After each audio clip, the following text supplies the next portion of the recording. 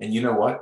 Beyond how much the property is worth, is the property insurable is a significant question. Because, of course, flooding insurance is provided by the federal government, the National Flood Insurance Program, a program that is already in the red big time because of all the money outlays that they've had to have in a world that is seeing increasing amounts of flooding damage, not just from the ocean, but also from inland flooding. Well, those prices are increasing for many properties. Some people that don't have a mortgage on their home maybe wish not to pay for flood insurance and take their chances. But if you have a mortgage in your house, you don't have that option.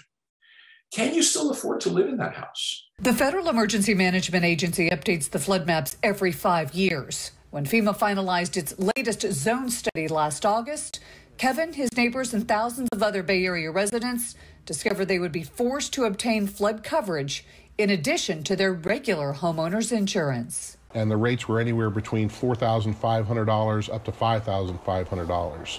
Will you have to sell that house at a discount because nobody else wants to pay that premium going forward?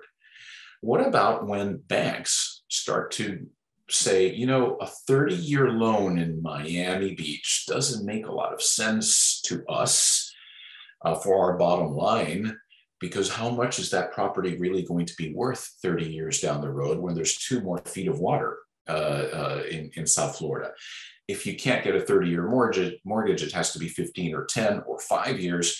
Can people afford it? Bottom line, you see all these branches here. What I'm aiming at is that I think there's going to be significant pressure on the real estate market here down the road in South Florida between uninsurability or unaffordability of that insurance and eventually pricing pressure, downward pricing pressure.